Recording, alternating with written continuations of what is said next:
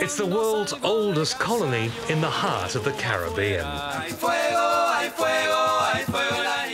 It's been bankrupt for years and devastated by hurricanes. So why are rich investors storming in?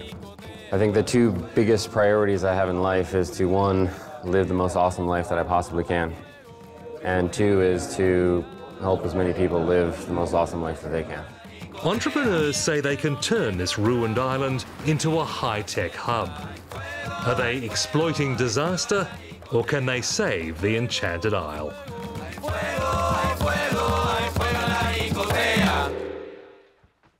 Que se puede vacilar, es que mi sueño es tropical.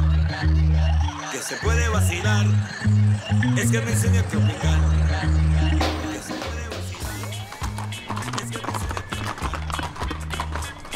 It was the worst storm anyone had seen. Hurricane Maria wrecked a third of Puerto Rico's homes and the entire power grid. As a US territory, their hopes of rescue rested on Donald Trump.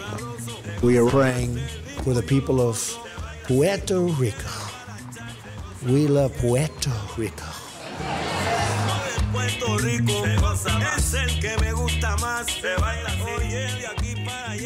Luis Rodriguez and Christine Nieves waited for help in vain. I just remember this feeling of Armageddon. Everything's dark, there's no government, you're on your own. It felt like everything has collapsed. We've come to their town Mariana 8 months after the hurricane, and it still has no electricity. It's been the longest and largest blackout in US history, and it's not over yet.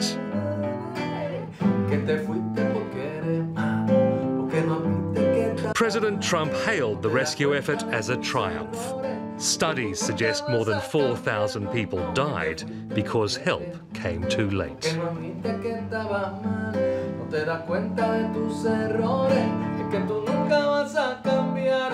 The story that we've been passed from generations to generation is America is going to protect us, is going to provide. It's going to, when it matters, they can defend us. And then when it mattered, they couldn't get people here. I think it was a great moment of just a story collapsing. And that's very important and very powerful, because that's a story that we've been holding on for generations.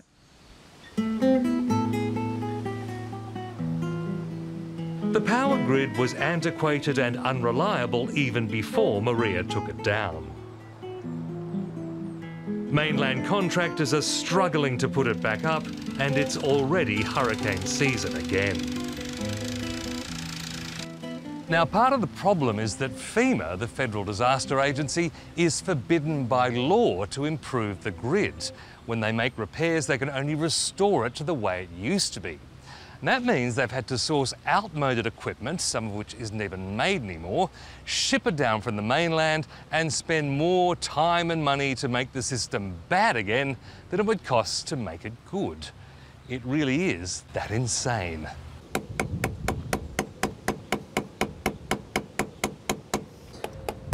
Luis Rodriguez has given up waiting. A musician by trade, he's now an amateur electrician by necessity. He and his neighbours are putting up solar panels and installing batteries. Is the government encouraging people to do this or helping them? It's the country. They want to put a tax of 30% of every solar thing. You're kidding. Yeah. No, I'm not.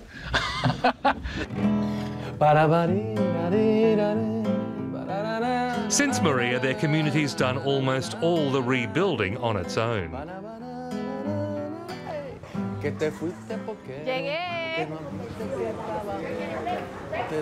Luis and Christine helped mobilise the town to clear roads, rescue old people and set up a community kitchen. At its peak, it was feeding 350 people a day, all thanks to donations and tireless volunteers. This looks great. I know, I know. Washington has actually stopped them buying cheap food from neighbouring Caribbean islands. For more than a century, all imports have had to come from US ports on US ships. So if we want to get an avocado from Dominican Republic, it has to go to Florida first. America has a 3.5 million captive market. We can't buy anything that is not from America. That's good for them. And that makes the prices more expensive? Mm-hmm. Yeah, everything is expensive here. Puerto Ricans are literally second-class citizens compared to mainlanders. After the US seized the island from Spain in 1898, Congress made it a territory, not a state. That means people here can't even vote for their president.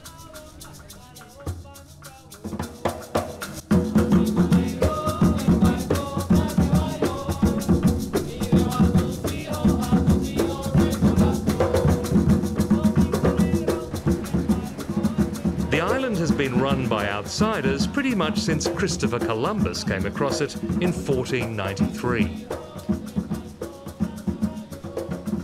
For centuries, Puerto Rico was seen as the gateway to the New World. Since the hurricane, it's shown everything wrong with the New World. Today's politics and economics and bureaucracy have fundamentally failed this community, which is why some say it's the perfect time to become the gateway to a different New World.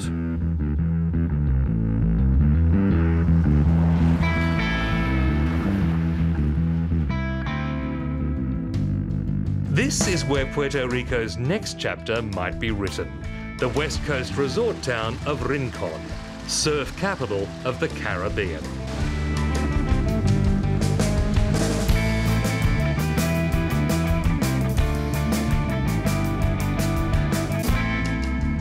It's a week-long gathering called Restart Week, aimed quite literally at restarting Puerto Rico.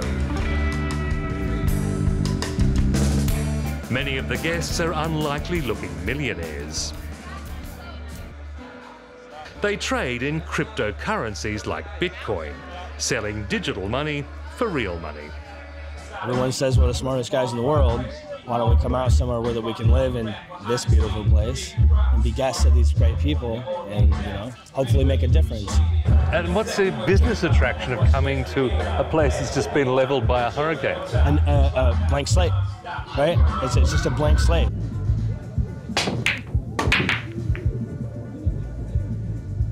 They believe their technology can help replace Puerto Rico's broken infrastructure, from cellular networks to solar-powered grids.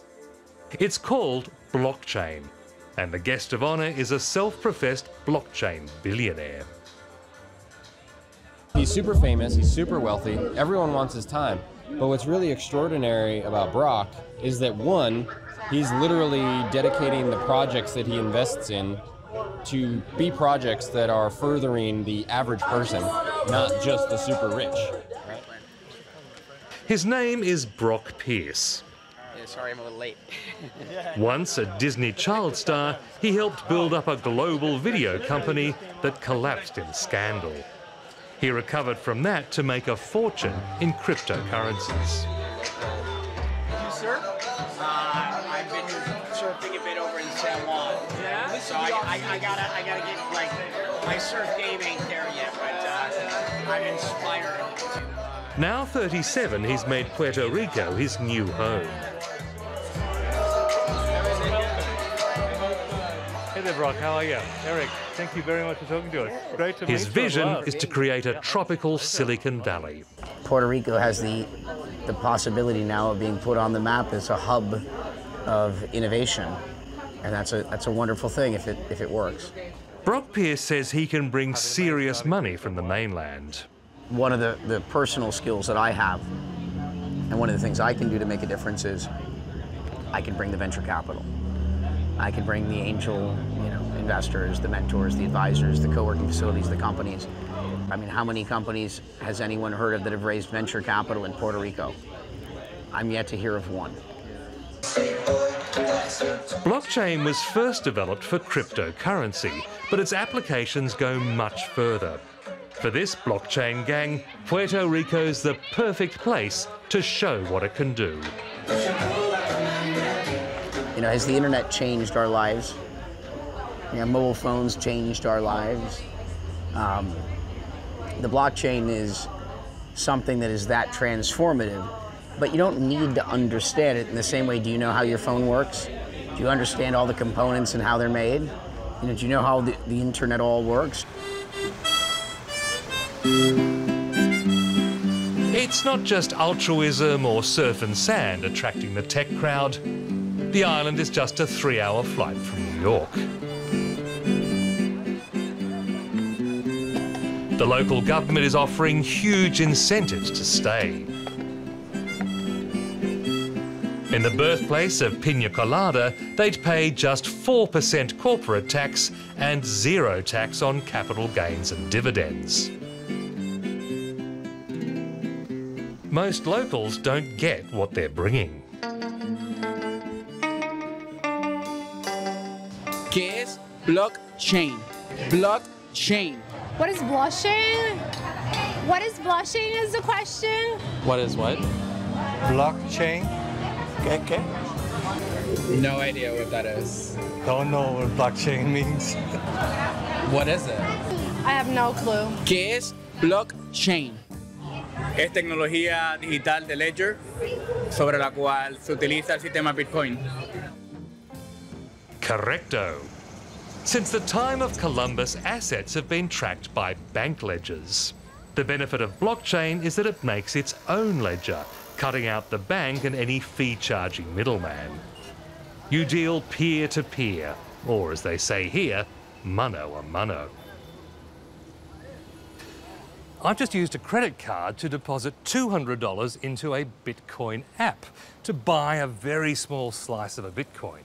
Now, I can either sit on that and wait for the price to go up before I cash out, or I can try to use this digital money to buy something real. Buenos dias. Buenos dias, good morning. You take Bitcoin, I understand? Yes, of course, I just said Bitcoin. Fantastic, let's go. All right.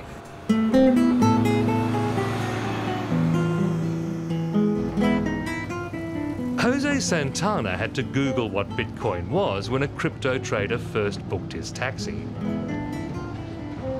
Yeah, I had to Google it because I have no idea, and I have 1 hour and 30 minutes to figure it out because I tell the client a white lie. You know, it's like I accept cryptocurrency, but I didn't. So I had to figure out how to do it because they say maybe this is gonna be an opportunity for me right now. So maybe it's a... He downloaded a digital wallet.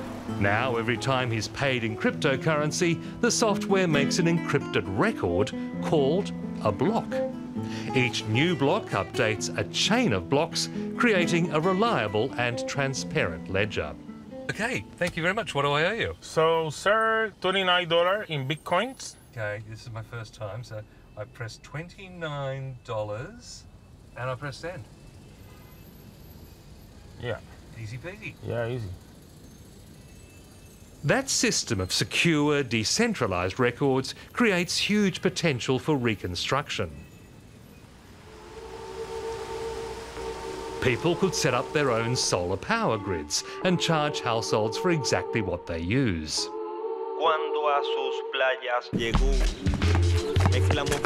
They could eliminate corruption by tracking how every dollar is spent. And with crypto, they could avoid transfer fees on money sent from aid groups or relatives on the mainland.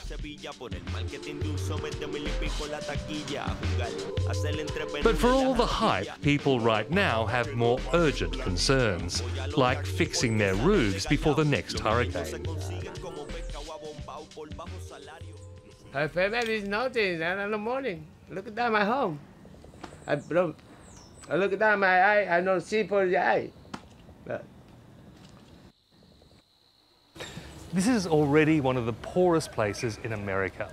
But while the rich are getting tax breaks, the poor are getting squeezed. Healthcare costs are rising, pensions are being cut, workers are losing their benefits. University fees are going to be more than doubled, and literally hundreds of schools are being closed.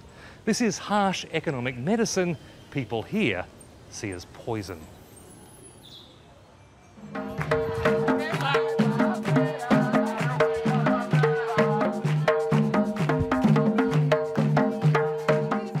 Students are leading the fight against savage austerity cuts.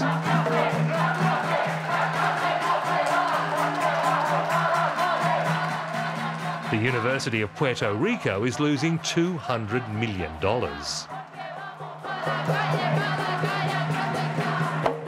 Student activist and folk singer Adriana Rodriguez says it has nothing to do with Maria.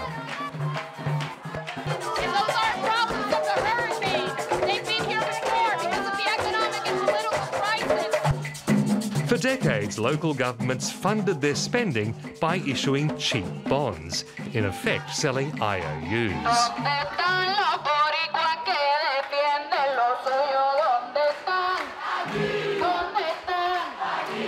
The tab is now running at $72 billion, and the US Congress has ordered Puerto Rico to slash the debt. That's a debt that we didn't create. When I say that we didn't create, I'm talking about the people, the students, parents and teachers, and like it was politicians in power with these corrupt practices that got us into that debt. And I would even say that banks in the United States, knowing that we didn't have the capacity to pay them back, loaned us the money anyway, in sort of this like plan to keep us in debt.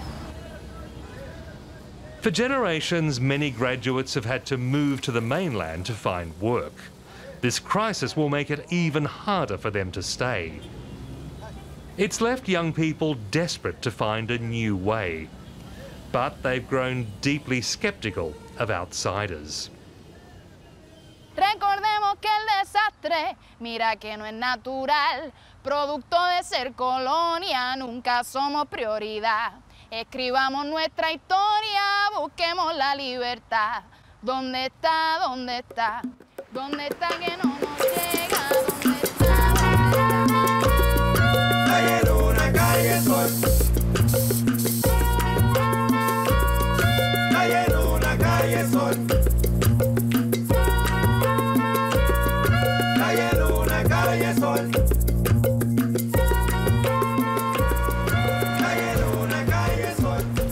It's the main session of Restart Week, a listening day to hear what Puerto Ricans think. The blockchain gang knows local support will be crucial if they're going to turn this into a blockchain island. I have believed for quite some time now that, cryptocurrencies and blockchain technology was going to change the world. In fact, I believe it already has. Like when you drop a rock in the pond or whatever, the ripples start going out, but it takes seconds or minutes for those ripples to finally reach the outside of that pond, right?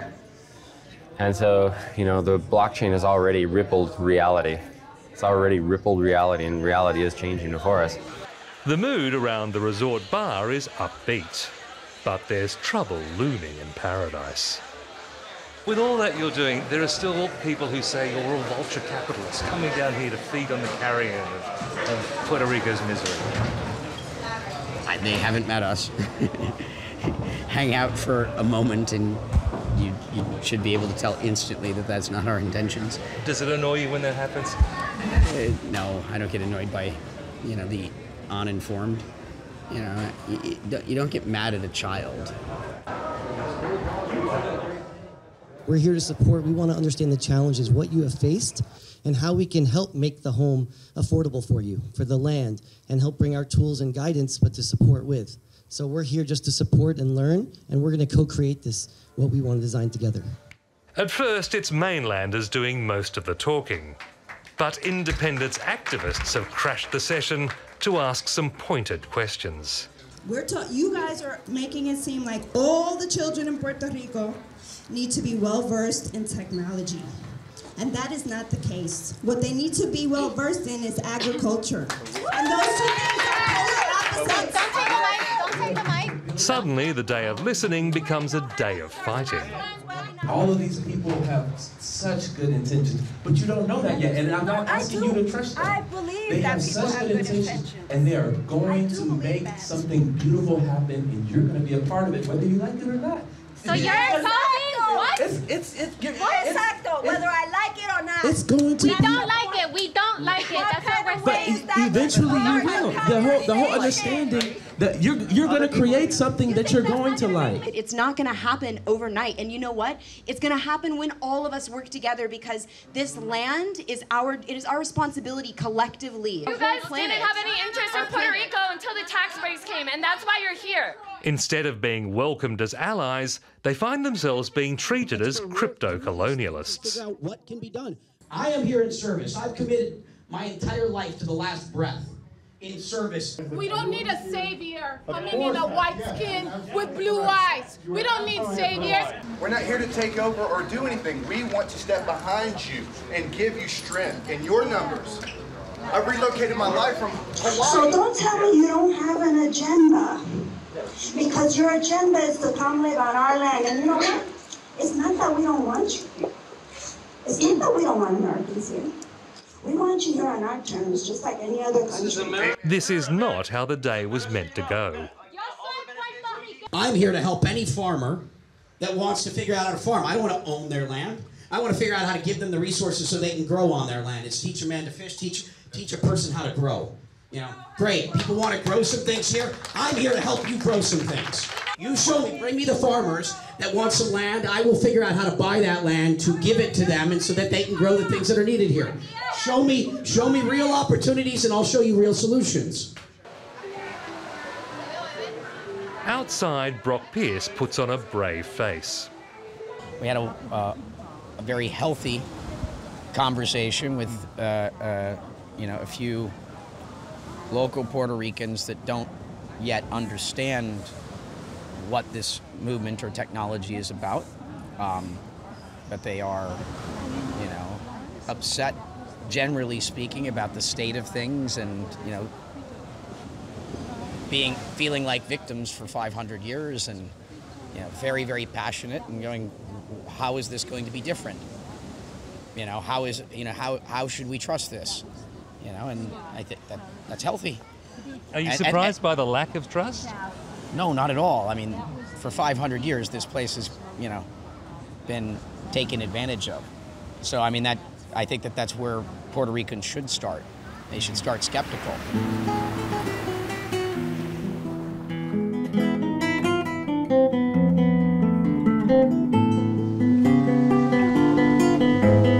Back in Mariana, Christine is getting ready for the next disaster.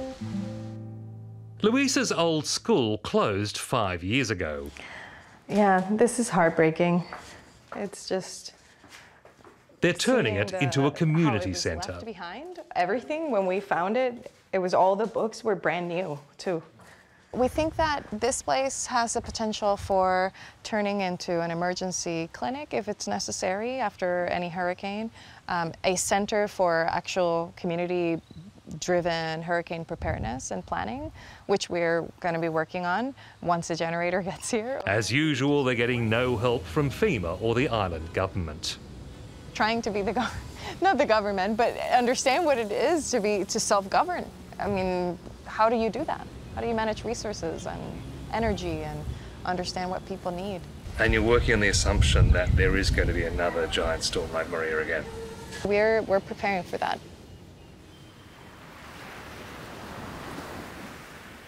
Like many of her generation, she left Puerto Rico after she graduated. I actually left to never come back. Why have you come back? Why? Because if it's not now, there's nothing worth fighting for. It's now. We are at a crossroads, and we'll look back at this moment, and it's either going to be a beautiful place that we've always dreamed of or not.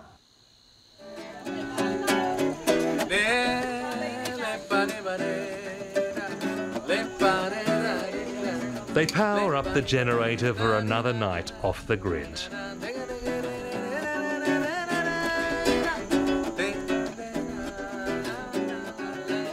The much-hyped blockchain may one day help rebuild Puerto Rico, but that will depend on local people being willing to embrace it. The age of outsiders telling them what's best are over. Que en la calle todo es un bembé, bele, bele, bele. Mi barrio ya la gente va desangrando su casa y su fe. Oye, y aunque la cosa está dura, nos la arreglamos para estar muy bien.